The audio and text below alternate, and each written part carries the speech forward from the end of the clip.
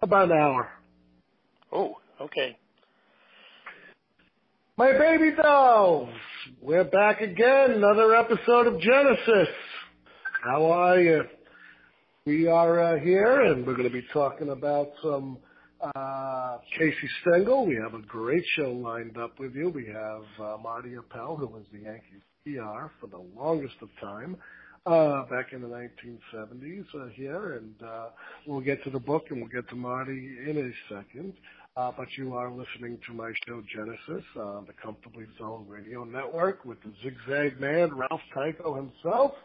And this is looking to be one of the great shows because I love Casey Stengel. And we're going to sit down with Marty Appel. And if you don't know who Marty Appel is, he was the youngest public relations director in baseball history when Mr. George Steinbrenner elevated him to the New York Yankees Post in 1973. He is the author of and the co-author of numerous books, including the New York Times best-selling Munson, The Life and Death of a Yankee Captain, and Pinstripe Empire, the New York Yankee from before the babe and after the boss. And that's probably the definitive book if you want to get a great history. He resides in New York City. And without any further ado, welcome to the show, Marty. Thank you. Good to be on with you. Good to talk a little baseball. No, it's why was it time, Marty? Because I know it says in your intro, and I knew you were friends with the late Robert.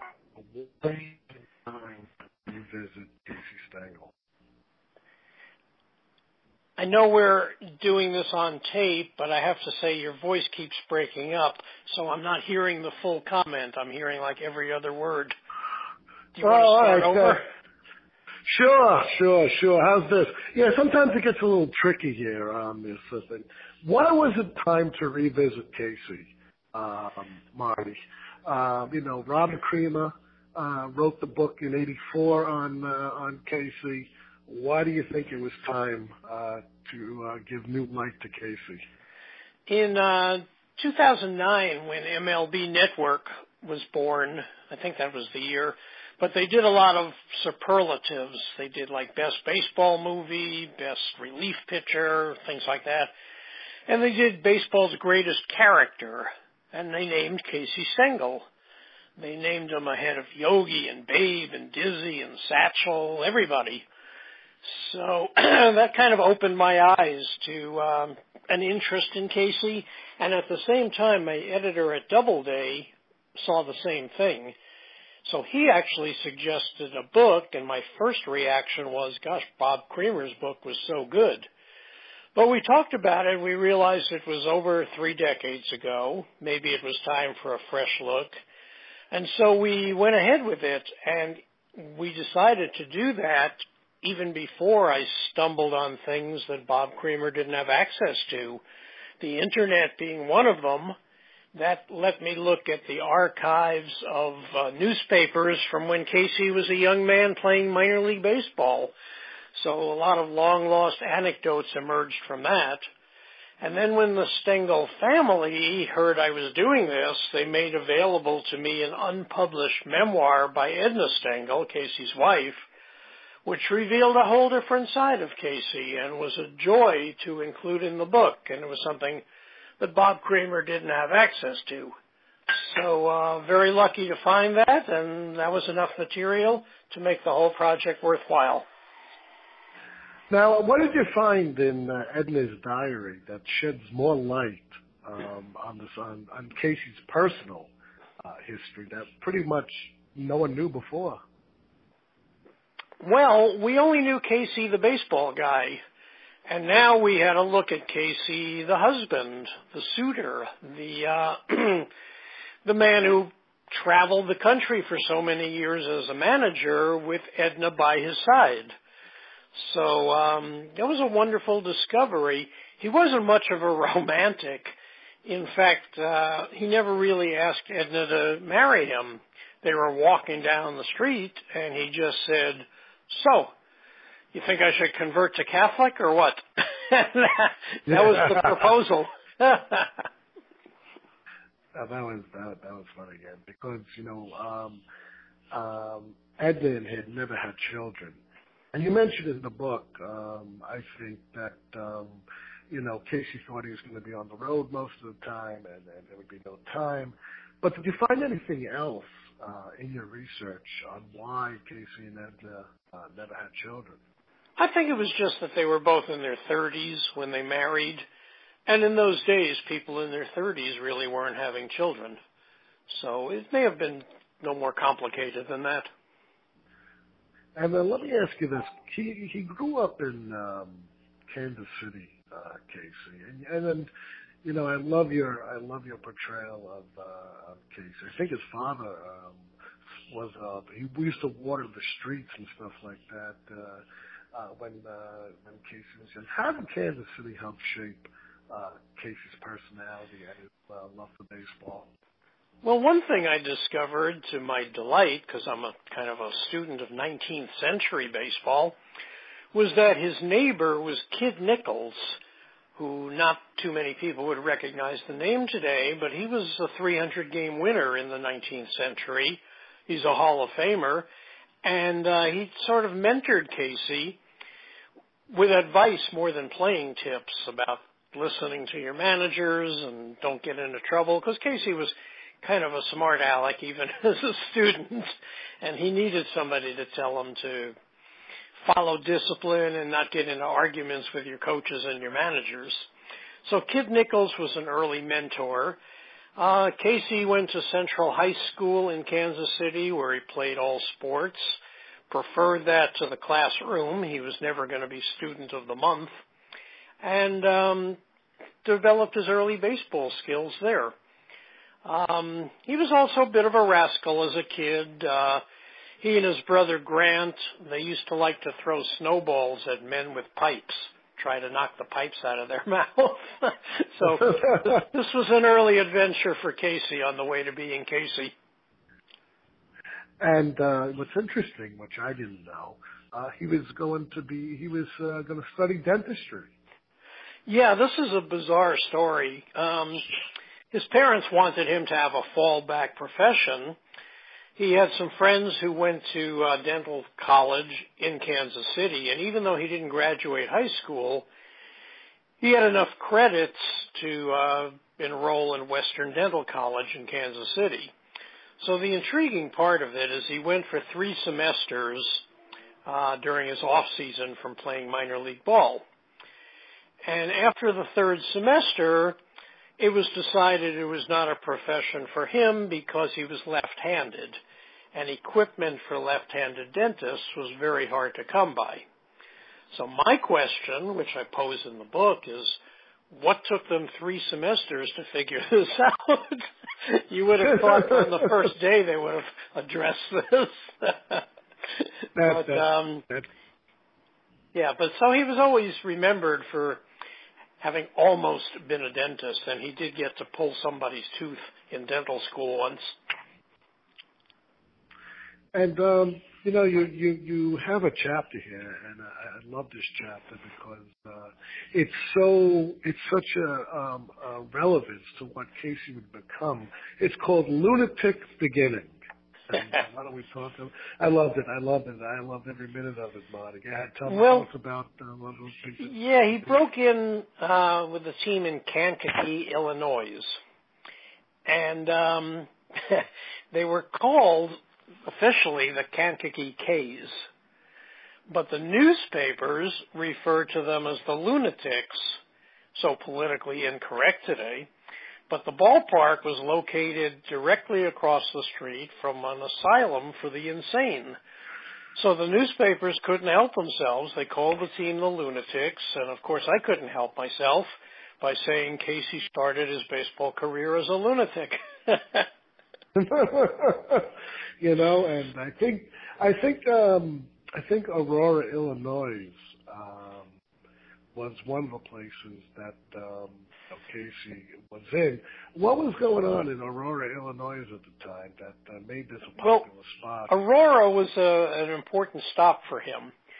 It was within train distance, a few hours from Chicago. Casey was having a very good season in 1912 playing at Aurora, And so the Brooklyn Dodgers had a scout named Larry Sutton who was always looking for ball games to see prospects and maybe sign somebody good. So he just took the train, a couple of stops out to Aurora to catch that team in action. Now, Brooklyn had a player named Zach Wheat who's in the Hall of Fame and who's also from Kansas City. So he knew of Casey Stengel, who was Dutch Stengel back then, and he suggested to Larry Sutton, you check out this Dutch Stengel guy. So the fact that it was such an easy train trip really was an important factor in Casey's discovery, because Larry Sutton went out there, saw Casey play, and he said in his scouting report that Stengel has blonde hair and blue eyes, and those guys are always fighters. That was his assessment. So sure enough, he offered Casey a contract, and by the end of the year, by the end of 1912, Casey was wearing a Brooklyn uniform and was in the big leagues without having ever played at the highest level of minor league ball. And I think it was 1913 when Ebbets Field was put up. I want you to tell people what Casey's salary was when he broke in with the Dodgers. You know what? You're fresher with the tale than I am, having written 25,000 facts. I'm not going to be able to remember all of them. How about this, Marty? $4,000. Well, that sounds right. That sounds like a couple of pitches that today's hitters would receive. We can get $4,000 for those two pitches. And $2.50 for meals as well. Yeah, that part I remember. That wouldn't go very far. He played, it should be noted, in 1912 in the final games in Washington Park before Ebbets Field opened. In fact, he played in the last game in Washington Park, and he played against Honus Wagner and Fred Clark and, some really impressive Hall of Fame names with the Pirates, Wagner being tops among them. So he got to close that ballpark, he got to open Ebbets Field, and he hit the first home run ever in Ebbets Field. Yeah, and Casey was one of those guys where, it's like, it's such a paradox, he looked old, although he was young, How was his relationship with the Dodgers and Uncle Robbie? He was never really sure that Wilbur Robinson, also known as Uncle Robbie, liked him very much. He suffered some signs of depression over the uncertainty of Uncle Robbie's affection for him. Nevertheless, he found his major league sea legs playing for Brooklyn. That was a Hall of Fame manager he broke in with, and while it wasn't an especially good team, he was actually part of the team that went to the World Series in 1916 to play Babe Ruth and the Boston Red Sox. So a little baseball history crossed Casey's path in 1916. And something, during his stay here, we have a great chapter, and I remember this from folklore and from history, the grapefruit from the sky. Yeah, that's a crazy story. It was a stunt. It had been done once before with a ball dropped from the Washington Monument that Gabby Street of the Washington Senators caught. And, to appreciate the story, you have to understand a little bit of physics and how the speed that these objects would pick up falling from such heights. Anyway, in spring training of this particular year, it was decided as a stunt that a plane would fly over Daytona Beach and drop a baseball, which would be caught by a Brooklyn Dodger. And Casey was either the creator of the idea or an active participant in it. But in any case, as bizarre as the story went, somehow they forgot to bring a baseball up on the plane. It was a female aviator named Ruth Law. And she dropped the substitute baseball, which was a grapefruit that she did happen to have on because it was going to be lunch.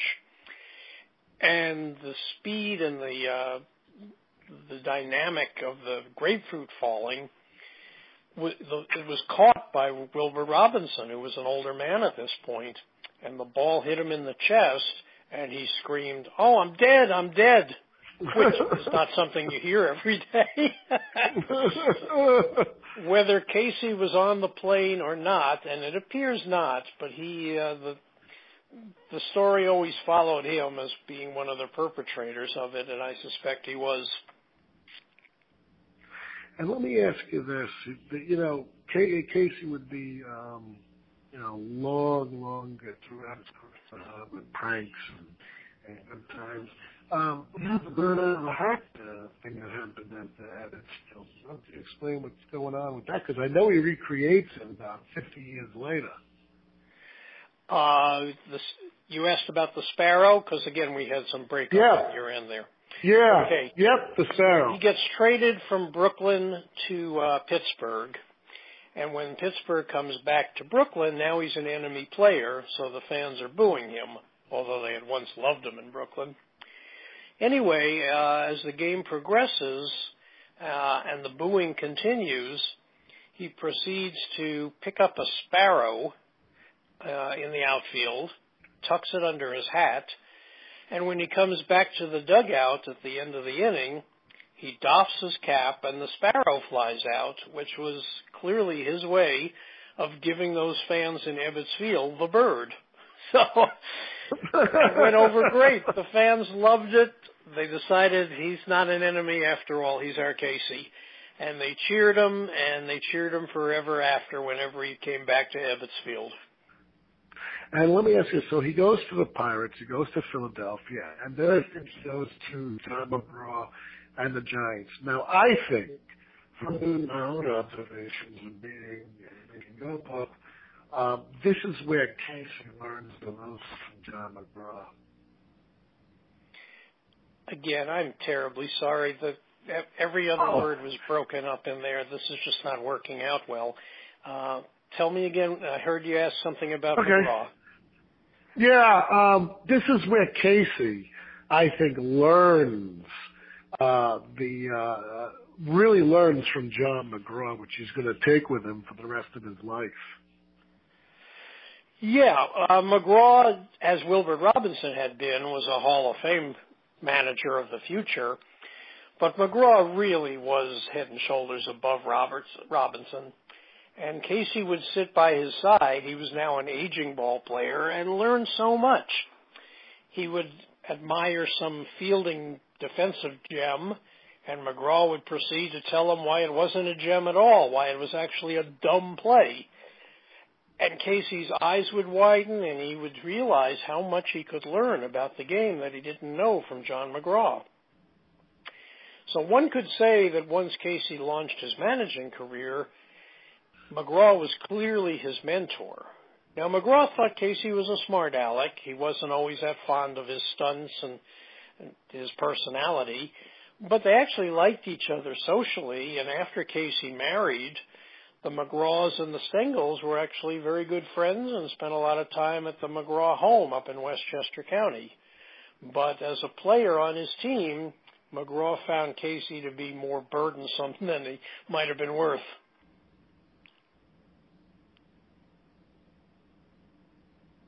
Hello? Yep. Now let me ask you this. I'm breaking up a little bit.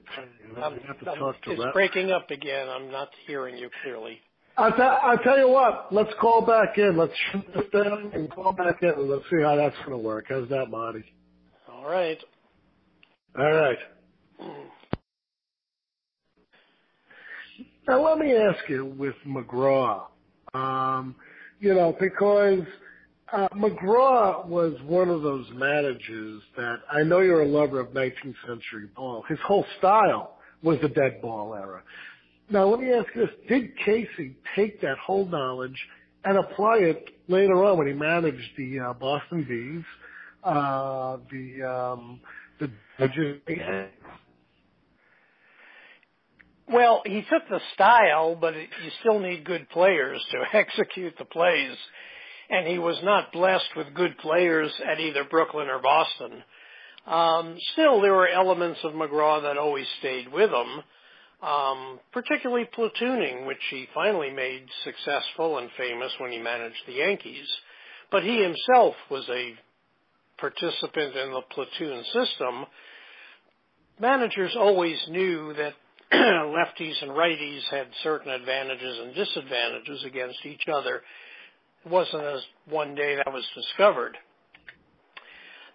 So Casey would borrow that knowledge from McGraw, remember it, and when he had the talent to actually move people in and out of the lineup to his advantage, that's when the McGraw system really took hold.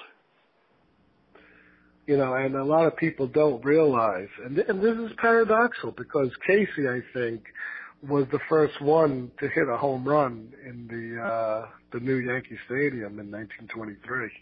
A World Series home run. The World Series home run, excuse me, when the Giants played the Yankees that year. Right. It was a great moment in Casey's life because he was already considered an old man, and it didn't help that he was running the bases, yelling out loud to himself, "Go, Casey! Go, Casey! Go, Casey!" as all the infielders heard him as he was chugging around the bases. Now, he had had a foot injury a few weeks earlier, and a little bit of a rubber cushion had been inserted into his shoe. As he was running the bases, the cushion popped out. Casey didn't look down, but somehow he thought he had lost the shoe. So he slid home, and he said to Hank Gowdy, the on-deck hitter, "I think I lost my shoe." And Gowdy looked down and said to Casey, "Well, how many were you wearing, Casey?" Because he still had two on. That's funny, you know. And then we see Casey go into the Pacific League, which is very important because he wins the championship with the Oakland, the Locks or something, Oakland, and that's where he starts getting noticed by the New York Yankees. Now, he did spend really his whole career in the National League. But he had always had a friendship with George Weiss, who later became the general manager of the Yankees. So he and Weiss always kept in touch. In case, remember, there were only 16 teams then. And a fact that a lot of people don't realize is that when there were 16 teams, the three New York teams, Brooklyn, the Giants, and the Yankees, were often all at home at the same time. You couldn't avoid it. That was the schedule. When those teams were home at the same time, that put 6 of the 16 major league teams in New York City at the same time. And they were all-day games, so that these players from the 6 teams would congregate together in the evenings at New York night spots, Jack Dempsey's restaurant, whatever, and they would all really know each other. So even if you played in the National League, as Casey did, or managed there, you knew the Yankees people and you knew the visiting American League team people. So George Weiss knew Casey well, had a long-standing friendship with him. Casey managed Oakland to the Little World Series championship in 1948, which was the minor league championship. And the whole baseball world took notice of this kind of long-forgotten character named Casey Stengel. So when the Yankee job became open in 49, George Weiss shocked the baseball world by hiring Casey. And Casey was, he wasn't he was thinking of retiring, I believe, at the time. He could have retired happily. He was 59, or he could have continued managing Oakland. Now, remember also, when there were 16 teams, the top AAA teams, particularly in the Pacific Coast League, were really the equivalent of major league teams today.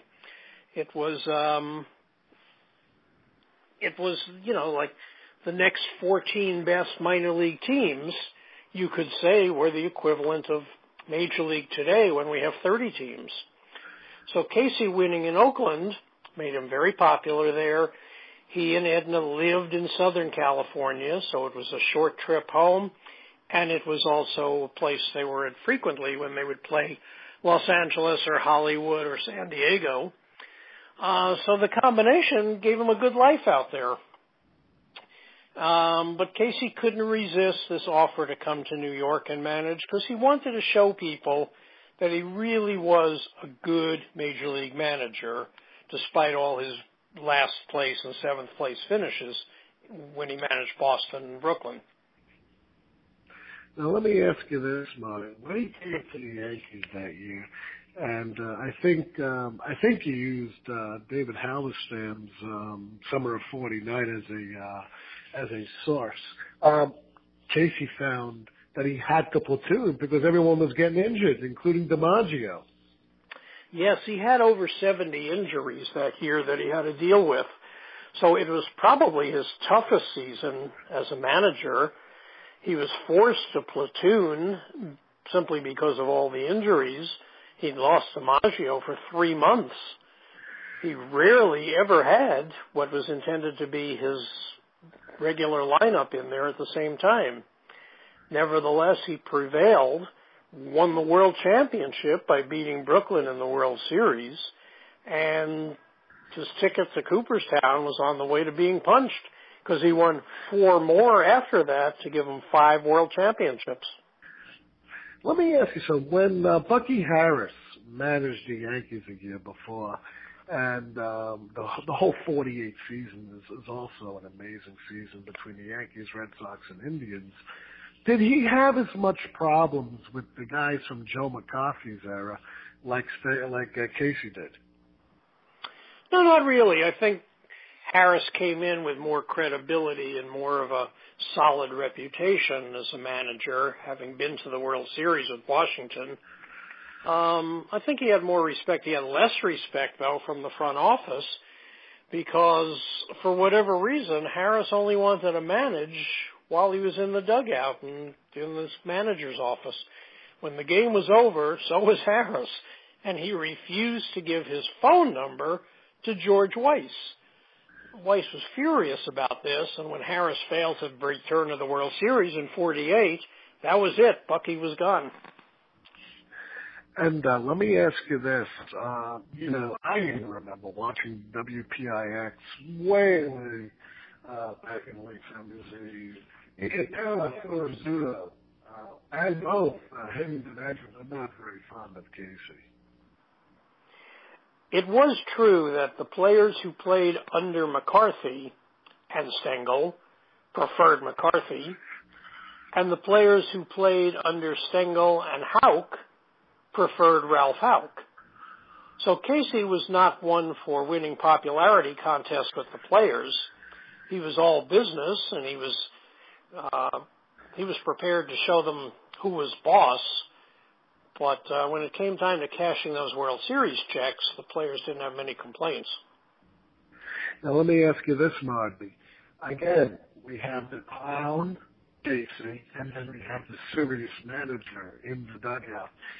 Did he have that kind of Jekyll and Hyde persona where he can turn it on to the press, but yet be so serious in the dugout with his players? That's exactly right. The players themselves seldom saw the clownish Casey. That was Casey with the writers. That was Casey doing TV appearances. That was Casey mingling with the fans. He was a comical guy, and he had a winning personality like that.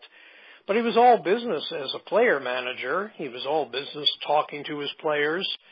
And he was all business in terms of the business of the game, transactions and things like that. Best exemplified by the trade of Billy Martin in 1957, if you wanted to talk about that. Sure, go ahead. Well, Martin was always Casey's boy. It even says that on his plaque in Monument Park in Yankee Stadium. He played for Casey in Oakland in 1948 when they won the championship. And then he came up and joined Casey in the Yankees, and Casey got so much out of Billy Martin. I think even to this day, I've never seen a player play so far above his natural ability as Billy Martin did when he wore the Yankee uniform. It was a remarkable thing to behold. Anyway, as close as Casey and Billy were, by 1957, the Yankees got into a fracas at the Copacabana nightclub, and Billy knew he was doomed. And sure enough, a few weeks later, the Yankees traded him to Kansas City. Well, Billy was terribly hurt by this and was never the same player again, and didn't speak to Casey for some 20 years because he was so hurt that Casey didn't stand up for him and stop the trade. And later in his life, people would ask Casey about this, and Casey would say, well, tell Billy Martin to grow up. This is the profession he chose. People get traded every day. Stop whining about it. He makes too much of the situation. So to Casey, baseball was the profession. This stuff happens, and he didn't feel any sentimentality about trading some popular player that he had mentored. And you know something, Marty? A lot of people remember Billy, like myself in the 70s, of being a very volatile character, especially with the umpires. But people forget, before Billy Martin, there was Casey Stengel and there was Leo DeRocha. And now both of these guys didn't like each other either. Strong personalities at work, that's really what you can say, and you mix it with the competitive factor, the fact that DeRocha and Stengel were never on the same team together. They were always opponents, sometimes direct opponents, but always opponents. In the days before the Players Union, opponent meant opponent. There was really very little fraternization other than what I had cited earlier about how they might meet in the evenings at New York City night spots after all the day games had been completed.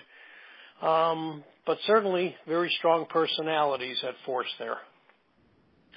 Why was the press so important to Casey Stengel? He used to say to others, learn the names of the writers, don't worry about the players. First of all, he enjoyed the give and take because the writers were not very, how shall we say it, not very hostile, not very threatening. They were kind of all in this together. They traveled with the team. They played cards with the players. Everybody knew each other. It was like one big traveling family. Casey enjoyed their company, particularly late into the night at the hotel bars, sitting on the bar stools, telling baseball stories. He had a captive audience there. The writers loved it. They loved knowing this guy who was born in 1890 and had all these stories. So it was a wonderful relationship there, which when he went to the Mets even got better because his job by the time he got to the Mets was to woo the writers, to make them love the franchise, and to divert attention away from how bad the Mets were going to be. Well, let me ask you this. I want you to demystify Stengelism, what it was and why Casey employed it. Stengelese? Yep, Stengelese. Okay, well, he probably always talked a little bit like it. The definition of it would be a kind of run-on double talk that he used to either avoid questions, to stall for time while he was thinking of the answer, or to just amuse and confound the listeners.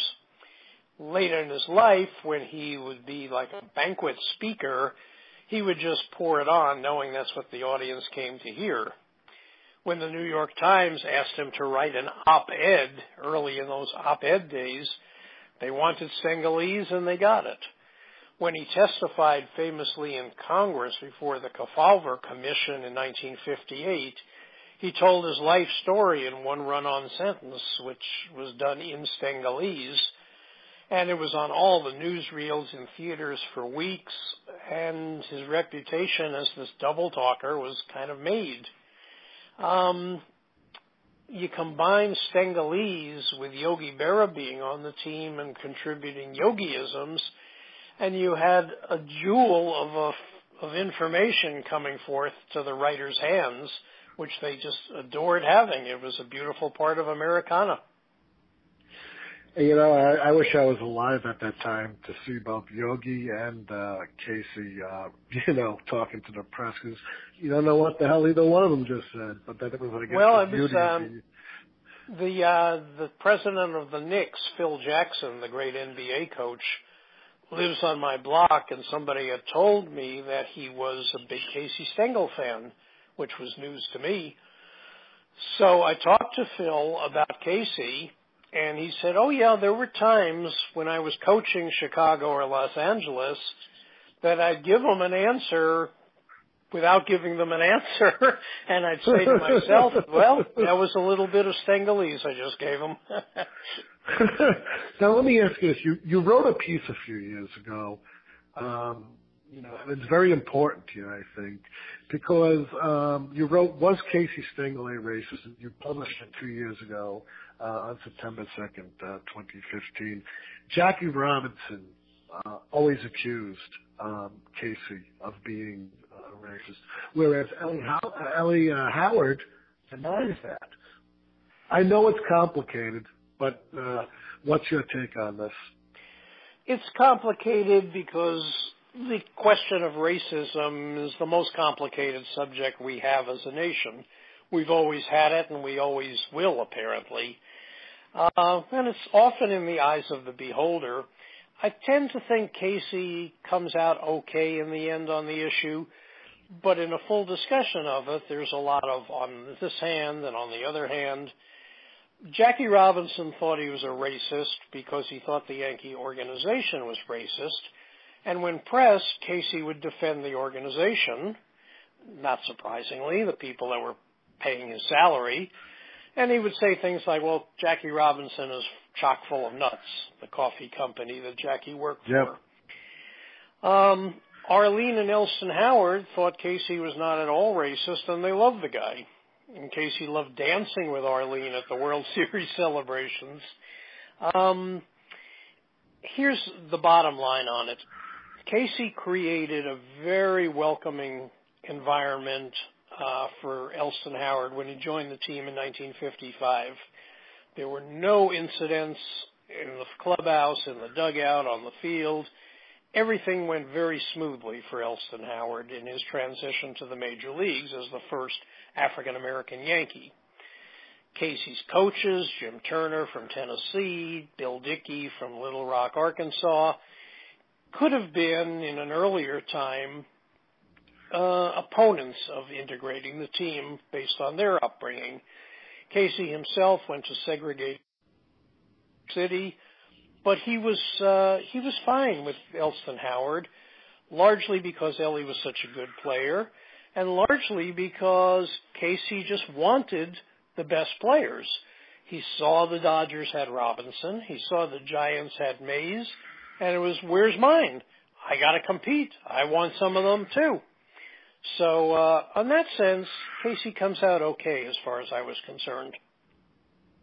Let me ask you this, Marty. Let's step back a few years to 1946, and Jackie was going into the minor leagues.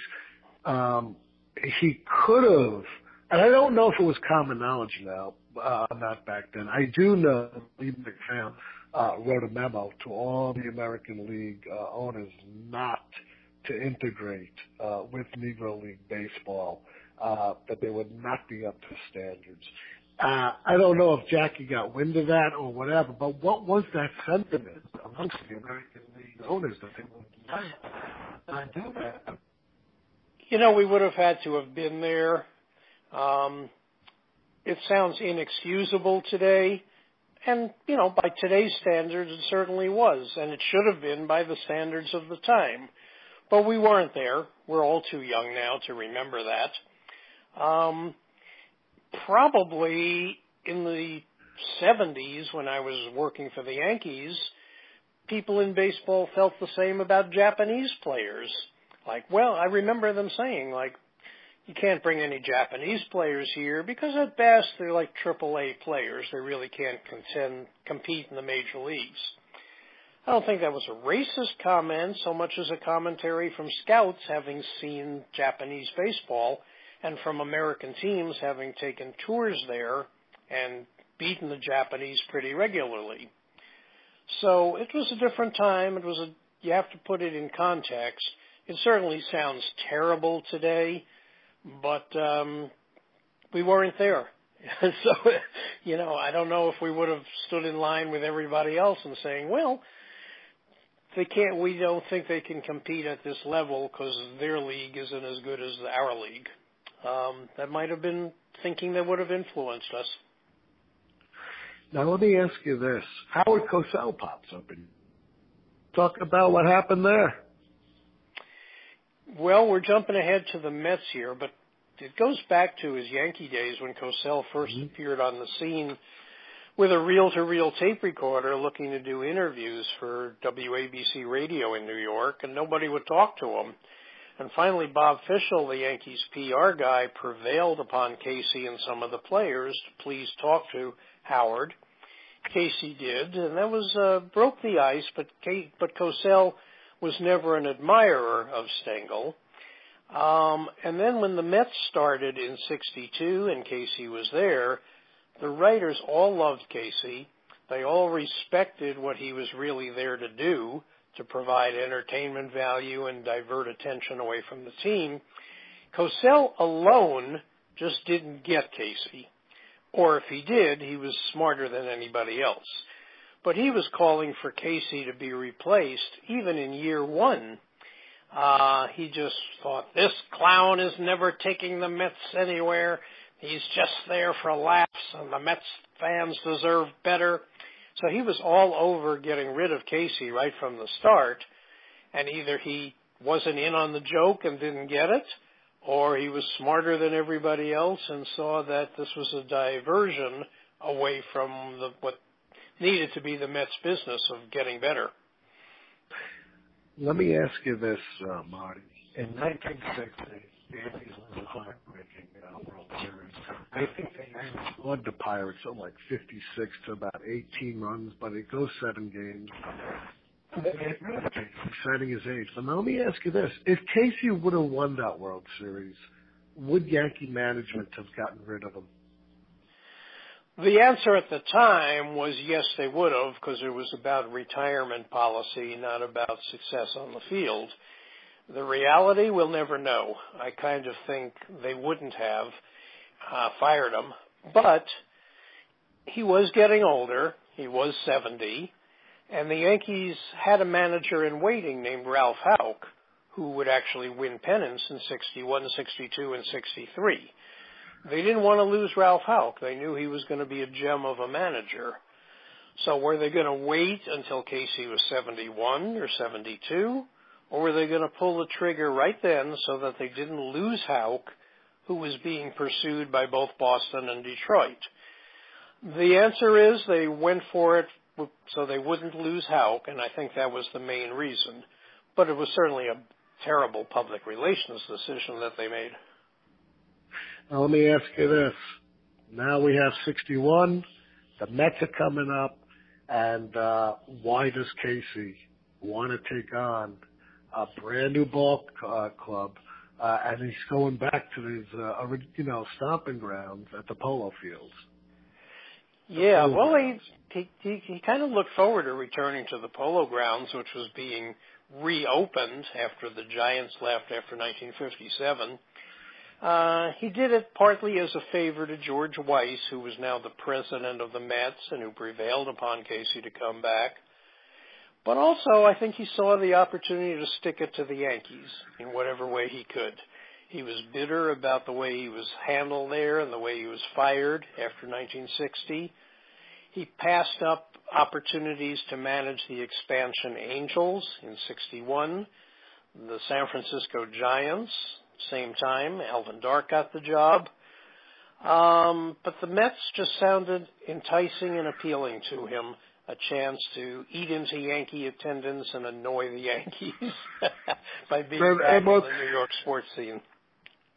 Now, of course, he had probably the worst team ever, 40 and 100 and 122 losses.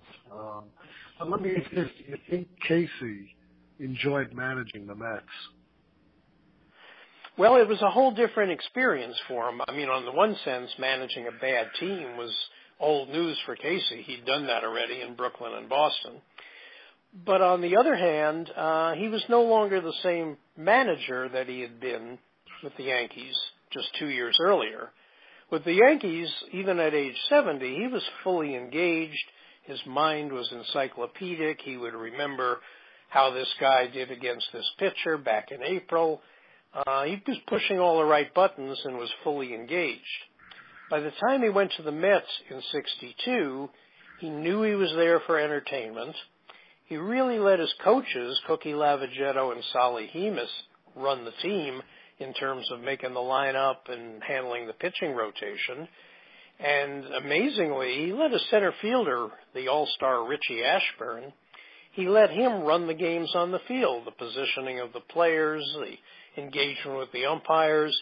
Richie was kind of the manager without the fans having the slightest clue to that. And Casey would be known to nod off in the dugout and catch a few winks while the game was going on, and was not really as engaged, not nearly as engaged as he had been with the Yankees. And what strikes me is this, though. I understand that for 5 years, from 57 to 62, all the Dodger fans and all the Giants fans were mourning the loss that their teams moved west. But do you think the Yankee management, the way they handled Casey and eventually Yogi Berra and all this other stuff, contributed to more people coming out to Met games and Yankee games in the mid-'60s? Well, I've thought about that. I think that the fan base is unique and separate. I mean, even when the Yankees had New York all to themselves from 58 to 61, their attendance did not really increase with the absence of the Dodgers and Giants. They were unable to lure Dodger and Giant fans to Yankee Stadium. When the Mets were born, their big success at the gate was largely due to the return of the Dodgers and the Giants. If you take those returns out of that first year, the Mets only averaged 9,000 fans a game for the other National League teams. So it was still very much a Dodger-Giant versus Yankee split in the city. And I don't think that there was ever going to be National League fans embracing the Yankees or grudgingly going to Yankee Stadium to see games. Let me ask you this, Marty. He had to retire in '65 because I think he busted his hip and that was it. But Mets started to get quality players, Stengel, and then Marc Williams came in. Do you think if Casey was the manager in 1969 instead of Gil Hodges, he's going to beat Lou Leader's Baltimore Orioles? Well, we know from his first years with the Mets that he was no longer really engaged. So I would have to say it wasn't going to happen in '69 under a situation where the coaches were actually running the games. The Mets needed a new manager after Casey broke his hip, so they were kind of lucky in the sense that the timetable speeded up. I'm not sure Wes Westrom was the answer or that he was going to take them to the promised land, but Hodges clearly was a big change from Casey Stengel, and I don't think the Mets win in '69 if Casey was still there. And let me ask you this. We know in 1970 the Yankees invited him back, I think, for Old Timers Day. And he still was bitter 10 years after the fact that the Yankees gave up on him. Do you think that Casey came to a resolution, at least in his mind, when he told Billy Martin, said, hey, this is business, and this is the way it's going to be? The irony of Casey's exile from the Yankees and his eventual return in 1970 was that the Yankees did to Casey exactly what good business in baseball dictates. When I say that, this is what I mean.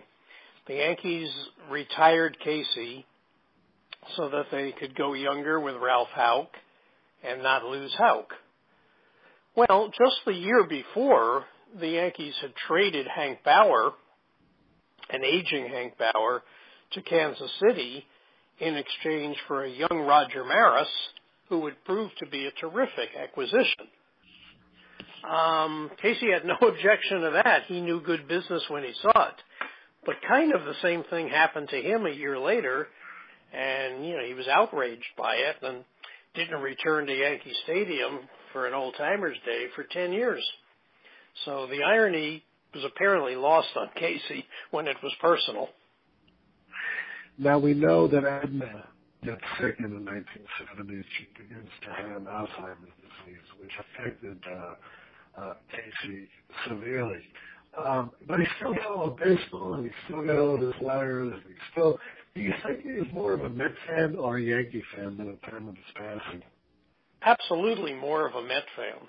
And when he got fan mail, which he still got in great quantity, he would always write "Let's go Mets" on the autograph.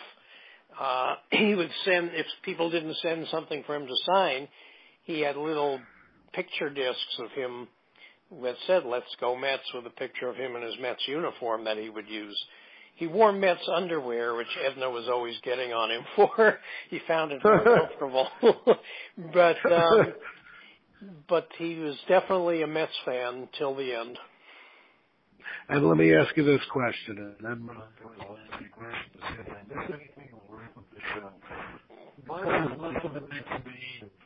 I'm not hearing you. Okay, what's that? Do you hear me? Did you hear me now? Yes. All right. Yes. Do you think it was his love of the Mets that made you use this wonderful picture of Casey on the book cover? The cover, you're asking about the cover photo? Yeah, if you use the Mets one rather than the Yankee one. The first thing is it's his wrinkled old baseball-looking face winking. It's a fabulous picture. It's a Mets cap, but Casey was more than the Mets. He was the Yankees. He was the Dodgers. He was the Giants. He was the great ambassador for baseball. And we didn't want people to think that somehow this was a Mets book or even a Yankees book. So we cropped the photo so that the cap is you can't see the logo on the cap, which was the right call because this is for all baseball fans, and this covers his whole career, which had so many stops in it. Let me ask you this, Marty. Did I forget anything that you might want to tell the listeners? I'd just like to say the last 4 chapters deals with his life in retirement, and what a wonderful thing it was to just be Casey Stengel in retirement. He lived a great life. He was devoted to Edna when she had Alzheimer's, or what we now know to be Alzheimer's, and was put in assisted living. Even when they took Casey's driver's license away, he would walk 2 miles to her care facility every day to visit her, even though she didn't know who he was. It was a great love story, and his devotion to her was very important. At the same time, his commitment to be an ambassador for baseball was there throughout the rest of his life. He hardly ever missed Cooperstown. He hardly ever turned down a banquet. He went to everybody's old-timers days. And everybody just loved the presence of this guy, born in 1890, who broke into pro baseball in 1910, still being relevant and still being on the scene. And I think that was a wonderful thing. Besides Amazon and Barnes & Nobles and Borders, where can we find your book? Well, I always encourage people to patronize the local independent bookstores, which I think are great, and I hope they thrive forever. You could get the full description of the book at Amazon.com. And I found in doing this that most people under 40 were not familiar with even Casey's name. But I think if you're a baseball fan, this is a guy you really need to become familiar with because he was such a joy and such a delight for 55 years of professional baseball. Plus his legacy lived on, through Billy Martin, because again, he was Casey's boy, and I'm sure that Billy employed some of the things that Casey taught him when he was under his wing. And a lot of the managers have to do what Casey did today. His lieutenant. It's true, although there are really no managers today that you could say are direct descendants of McGraw, Stengel, and Martin. Because everything is computerized and handed to them today, it doesn't require this encyclopedic mind that remembers situations. And the other thing is Casey was at his best going out and arguing with the umpires, firing up his team, firing up the fan base. And that's a part of baseball that's gone now, too, through the use of replays to decide close calls. So a lot of what Casey succeeded in is gone from today's game. I guess Joe Madden with the Cubs is the closest we have to Casey now, just in terms of being sort of a character, but still is a huge difference between Joe Madden and Casey Stengel. And the only other thing I have to add is it's paradoxical that Joe Torre would come in, a failed manager like, Casey was in the majors, and turn around a Yankee team whereby Joe Torre would win 4 out of the first 5 years as a Yankee manager, and Casey would win the first 5 years. And Casey came in with a reputation of being a clown, and Torre came in not with that kind of a reputation, but the headline in the New York newspaper was Clueless Joe. Now, that was a reflection of his not knowing what he was getting himself into, not about his clownishness or intelligence, but still, the deck seemed stacked against both of them, and yet within 5 years, they both had their ticket to Cooperstown punched. And it was a beautiful story. Hold the line for a second, Marty. First of all, I want to apologize to not only you, but the people listening for the breakups and this doesn't get heard by the folks. It's just between you and me, unfortunately. But we're going to do our best. Folks, I hope you had a great time. I had a great time with Marty. I hope you had a good time, Marty, although a little inconvenient. But, go out, get Casey Stengel. Very important, but you'll learn a lot. It's baseball history at its best. I'm Ian Kahanowitz, in for Marc Weiss, who is nursing a broken arm, and for Marty Appel. And in the immortal words of Edwin R. Murrow, good night, folks. Good luck. We'll see you next time.